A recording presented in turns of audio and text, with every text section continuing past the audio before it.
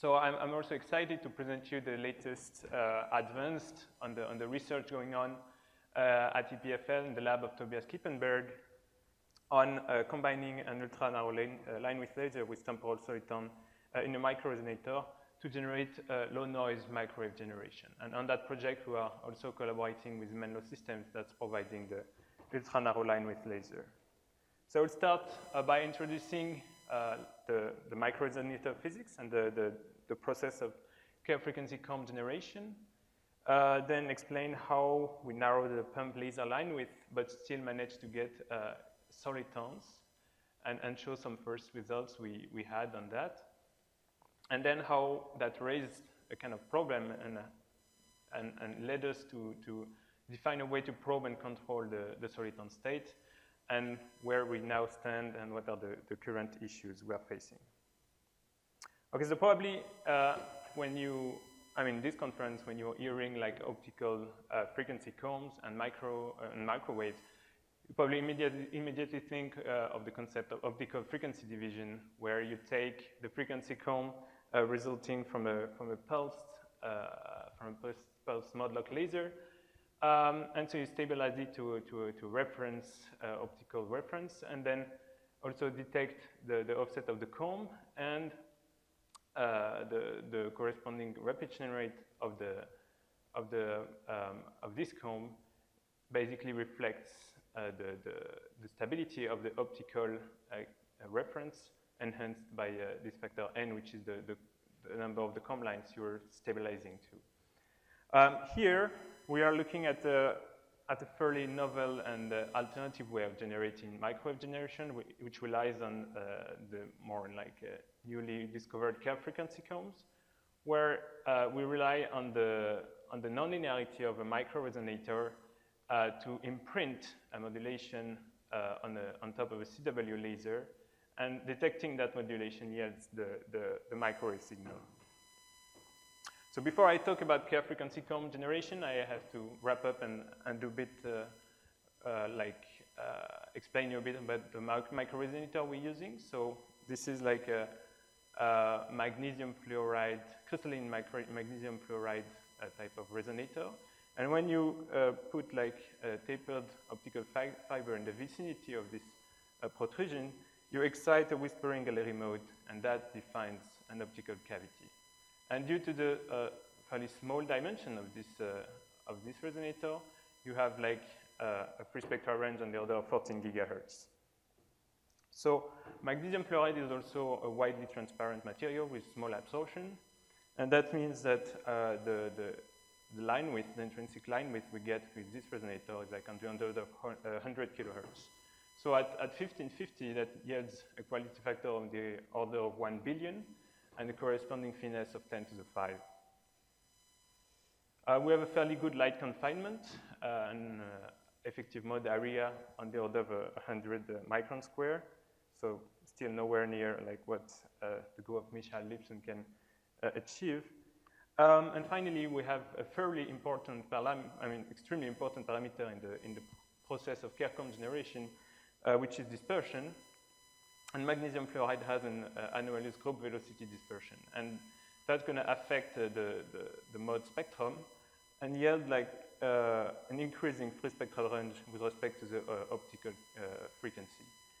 And so the way this dispersion is measured in micro-resonator is via this D2 parameter that relates to the group velocity dispersion, and that essentially shows by how much like the resonance of the cavity is shifted with respect to a purely equidistant grid of frequencies that is marked by this dashed line. So now let me focus on what's going on when we scan laser over one resonance of this resonator. So first, it's at a low power. We start from the blue detuned side and go toward the red detuned. Low power of the laser, you have like a build-up, and this one has like a Lorentzian line shape. Then we increase the power, and via the Kerr nonlinearity, the refractive index depends on the intensity. So we have a very high intensity, and that means we are now shifting the resonance together with the laser, and that ultimately leads to like a splitting of the resonance into a lower and upper branch. So we already have a bistable system in this area. And now the effective zero detuning is shifted toward the red detune side. At some point also, we reach a so-called modulation instability threshold where we start to generate four-wave mixing. So that means the initial pump laser frequency is converted into sideband via first a degenerate four-wave mixing process. And as those sidebands are growing, they also reach the nonlinear threshold and start to contribute to the generation of new frequencies via cascading effect. And also, you have this time a non-degenerate process.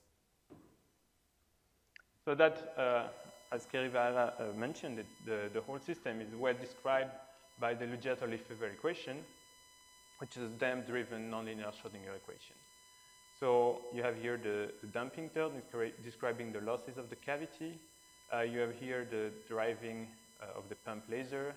So we have the nonlinearity here, the Kerr nonlinearity. And here, that's the dispersion term. And finally, like the detuning of the laser with respect to the cavity appears here. And it turns out that you can find stable solutions to this equation under as stable cavity solitons. So they are called temporal dissipative Kerr solitons. And they basically consist of cyclic hyperbolic pulses that are cycling around the cavity while maintaining their shape and amplitude. And that's related to a dual balance where the anomalous scope velocity dispersion is compensated by the nonlinearity, the Kerr shift, and the losses on one side are balanced by the parametric gain, so the four-wave mixing. And so now let me put everything together and explain you how you get solitons. So we start with a strong laser that we scan from the blue detune side toward the red detune side. So that's the initial optical spectrum showing the strong PAM laser. And you will reach the modulation instability threshold. So at this point, we start to generate sidebands, and that corresponds, if you look in terms of the intracavity intensity profile, to like formation of roll patterns inside the resonator. We keep tuning and put more power, so the comb grows, but that leads like to a sort of chaotic, we enter a sort of chaotic regime, and at this point, okay, you have a frequency comb, but inside here you have nowhere like a pulse, and this is a very low coherent state that you cannot use for any kind of metrological application. But as we cross the effective red detune side, you can see like this very strong decrease in the intensity and then this step pattern. And that corresponds to the formation of soliton inside the resonance. So this whole random kind of waveform is then collapsed into a series of impulsion created in the resonator. So those are solitons. So at first you have several of them that leads to an interference pattern in the spectrum. But as you continue to tune the laser, what's essentially happening is that the cavity cannot sustain that many solitons, and you erase them one after the other, and such that at this position of the tuning, you're left with a single soliton in the micro-resonator, and the optical spectrum then fits nicely the expected secant hyperbolic. So solitons have been demonstrated in several micro-resonator platforms now, pretty recently actually, and by different groups. So for instance, in the silicon nitride, that's the work of my colleague, Victor Brasch, where by using some dispersion trick, he managed to get like a dispersive wave such that he obtained this frequency comb spanning around 2/3 of an octave. Also, so as Michel Lipson mentioned, they managed to get soliton in their micro-resonators as well.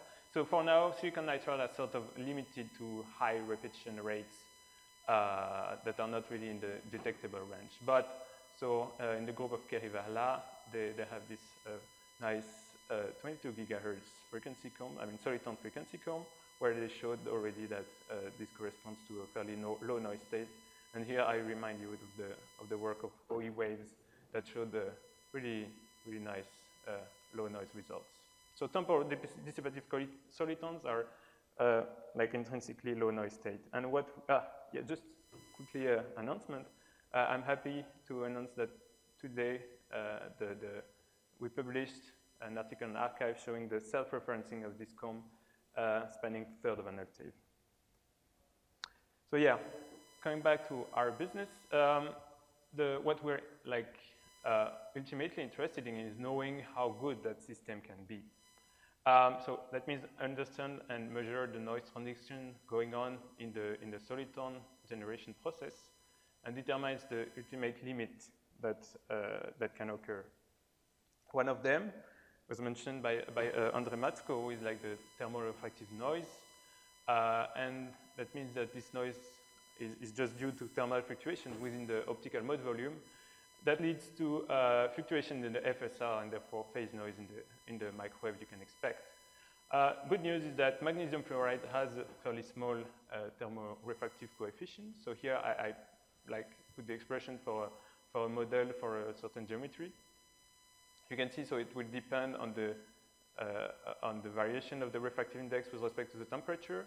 And it turns out that in magnesium fluoride, due to the crystalline type of material, you are like around 2 orders of magnitude smaller than the amorphous types of material.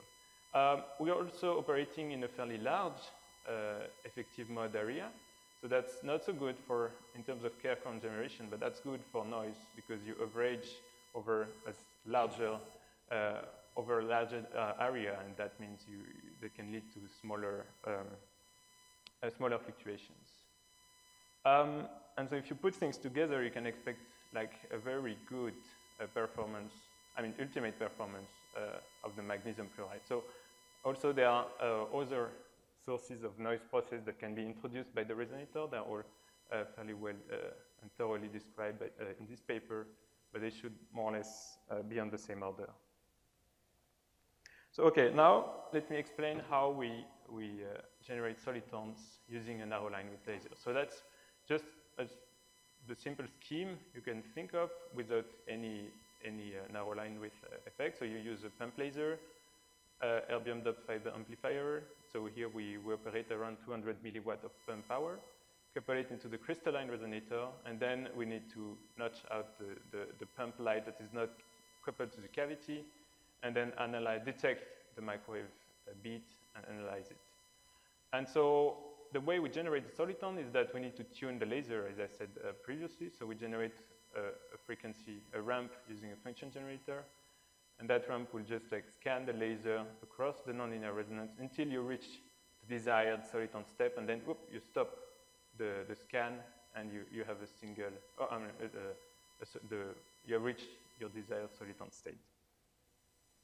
So we need to preserve that tunability while narrowing the laser the line width of the laser. And for that, we implement an offset lock to a optical reference. So we take our pump laser and beat it with this reference laser, divide that bit note by a factor 60 to match our locking electronic, and then compare the phase with a local oscillator, and then servo back on the pump laser and using also an acousto-optic modulator. So the kind of cavity we're using are provided by Menlo. So here I show some of the data they provided us. When they bit at Menlo 2 of this cavity together, they have like an extremely narrow line width bit note, showing like a 0.3 hertz type of line width. And the stability of this system is remarkably good on the order of 10 to the minus 15. And so the way we get the soliton now is first we connect that function generator and scan the laser to get into the desired soliton step. So here I highlight the soliton existence range. And then we want to narrow the line width of this guy. What we do is like we measure precisely the existing offset between the reference laser and the pump in the precise achieved state by using that counter, and then we match closely the LO to that frequency and enable the lock. That way, we can preserve the soliton state. And that also means we keep a certain tunability when the laser is locked by tuning the local oscillator. In terms of locking of the laser, here's a comparison with like before and after locking. So in the unlocked state, we measure basically the line width of our initial pump laser, which is a fiber laser, which has a typical line width on the order of a few tens of kilohertz. And then when they build the lock, and you see that all the jitter is like compressed into the coherent spike here. And if you like run a frequency noise measurement on that bit node, you can see that we have a white phase noise, so that our actuation bandwidth is essentially like around 90 kilohertz. And we are able, with the current electronics we are using, to achieve a locking with offset on the range of 1 to almost around 10 gigahertz, so almost spanning one spectral range of the cavity. And so that's what we observed. So we were really happy to have this new toy, so we started to generate solitons, try to lock, and all that, and this is what we observed at first. So here, I plot here that the color code is like blue, the laser is unlocked, and then we lock it. So we have like no change in the optical spectrum between the two states. So that means we are able to preserve quite precisely the soliton state. And then we look at the microwave signal, and we see like around 100 hertz, a 40 dB reduction. So that means, well, in fact, soliton states are really sensitive to the input noise we're putting in. And that's, just to mention, not the hard limit. Like at this offsets, we're in fact limited by the measurement device, which is the Rodenschwarz FSW. Just to mention, I mean, this is not so great performance here at all, but we are not like putting too much power. I mean, we are not careful at all on that experiment. So we had, in fact, fairly little signals. But then we repeated that again with a different soliton state. So this one is a 2 soliton. And well, this time, between the lock and unlocked state, there was no significant difference. We were already at the FSW, I mean, at the ESA limit. And well, that's kind of really surprising to us. There are some states of the soliton that are natively less sensitive to the pump noise, while others are much more. The problem here is that we had no way to quantify, I mean, to evaluate this, because we ran that many times, and even in the single soliton state, we were able to replicate somewhat those type of behavior. So we stepped back and tried to start thinking of ways to really characterize how is the soliton state. And one very important parameter is actually the pump detuning with respect to the cavity. So here I show again the soliton ansatz. And so you have in the soliton state a weak continuous background plus the second hyperbolic component of the soliton. And actually its duration depends on the laser detuning with respect to the cavity. And phi here is just a normalized time with respect to the free spectral range. And so plotting this in the sort of rotating frame, you have in blue here, that would be like the weak CW component, and in red, that's the soliton component. So as I said before, most of the cavity here in the blue regime is actually resonant at this position, so at higher frequency than the pump, because in the soliton regime, the pump is red detuned with respect to the cavity. But there's then also the part that overlaps with the soliton, and this one experiences a very strong intensity due to the presence of the pulse. And again, we have the Kerr shift. So that means that this resonance, I mean, this part of the cavity is now resonant at this lower frequency, such that it's effectively blue detuned with respect to the pump. And that actually explains why the solitons remain stable within the cavity, although we're red detuned.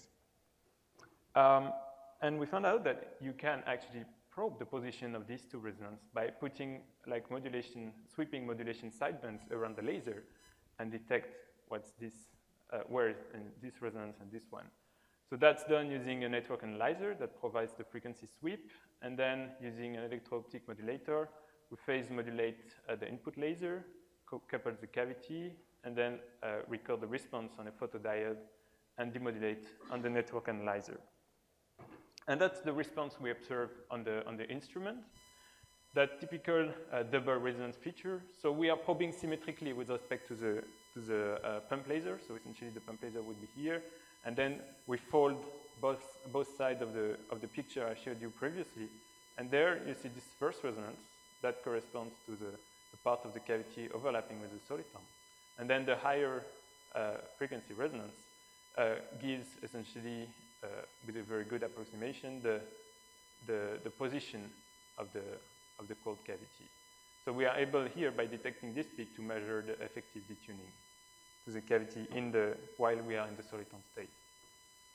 So we say, okay, great, we need to implement that on our setup. So here we go. We place the network analyzer and so on with the probing system, and then realize, in fact, we have access now to the detuning. We can do a feedback and stabilize its value. So we just now read out, so it's just purely digital feedback, pretty slow. We read out the network analyzer, detect the cavity peak, and then feedback when the two lasers are locked, we feedback on the tunable local oscillator, such that essentially we can set a given detuning values, and this laser will follow the cavity. One issue here, and that's kind of a problem, is that the free spectral is still free to drift. So here are some results about the stabilization. So what you see there in this map is essentially like we aggregate all the network analyzer trace as we are acquiring them. So here is time, that's the modulation frequency, and then like the third axis would be like the modulation response. So you see that's the cavity, and that's the soliton. So the soliton is pretty much locked to the pump. It stays there at all time. But then we're doing nothing, and the cavity is drifting away. And then we enable the lock, and then the effective detuning is locked to this 10 megahertz value. And then 15 hours later, I come back, disable the lock, and put the soliton start drift. The cavity drifts away, and we lose the soliton within a few minutes. So I mentioned the FSR is still free to drift, and that's like how it looks like overnight. So, as usual with the with the type of overnight measurement, you always wonder what on Earth is happening at night at EPFL.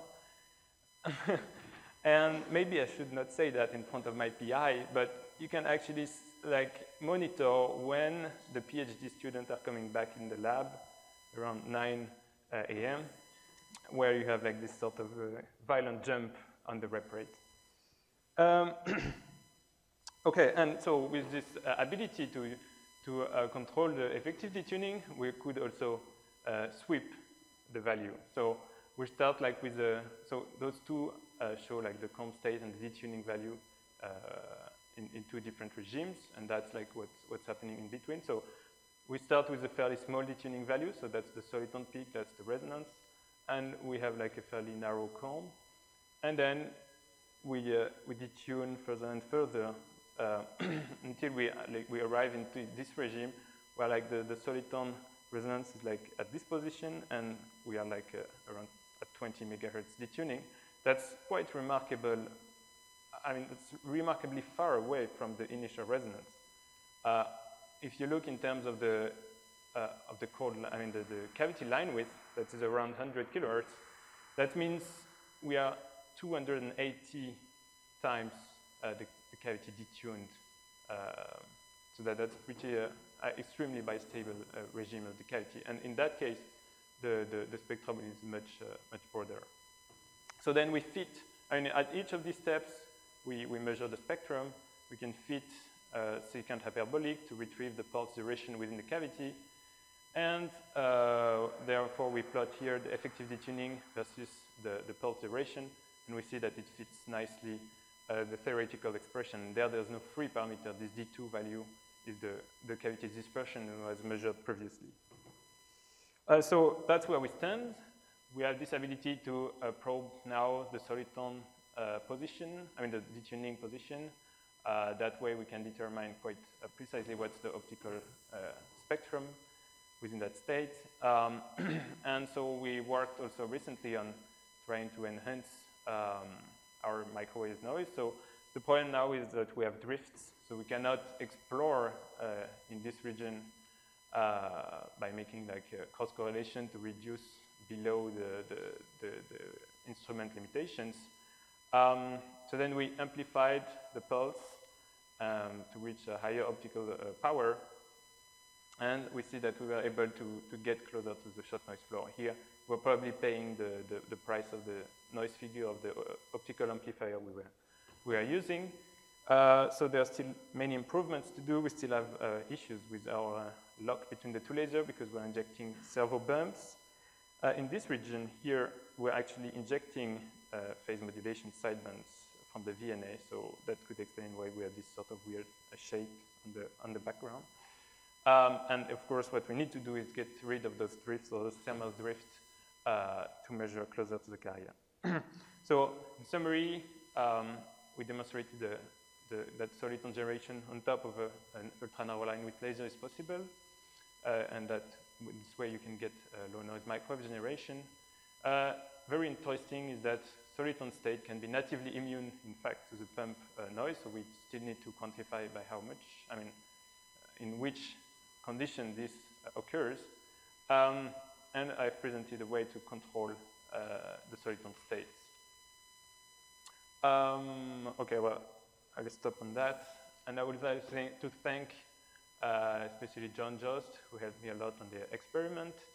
Tobias Herr, who did the first discovery of the soliton in the micro-resonators. Caroline Le Caplin, who is working on the crystalline team at EPFL, and my PI, Tobias Kippenberg, for his advices.